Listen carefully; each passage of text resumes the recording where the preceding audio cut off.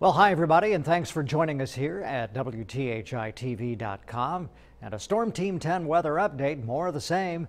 Pretty much the same story weather-wise as we've had for the past few days. Very warm and muggy through the nighttime hours tonight.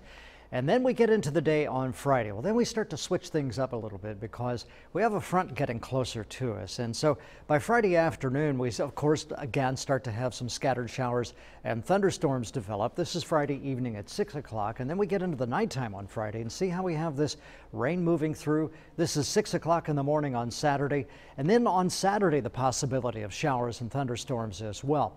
The one thing that I want to point out to let you know is that the rain that we get beginning Friday night into Saturday night, and even into Sunday, the rain we get could be heavy at times. So just keep that in mind if you want to alter your plans or you have anything that you would be concerned with because of heavy rain.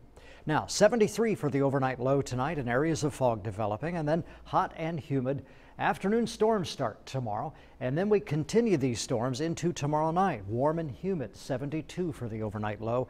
And the 7-day forecast then is for, it's cooler on Saturday, 85 degrees. The thing about it is a lot of rain on Saturday and also the possibility of a lot of rain on Sunday. Well, we start to taper off the chances of rain on Monday and Tuesday, and next week a little cooler than what we've had.